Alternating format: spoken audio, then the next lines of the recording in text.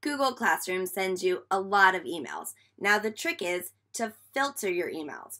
Go to Gmail and click on the tiny triangle at the top of the screen, and under Subject put added a private comment on, and then create filter.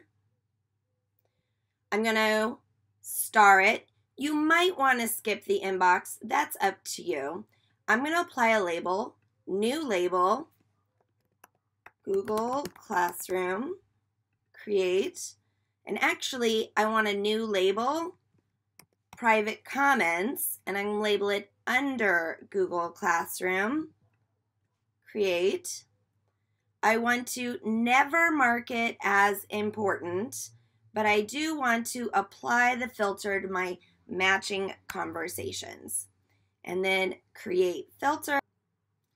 And then over here on the left-hand side, I'm able to find all of my Google Classroom emails where it added a private comment.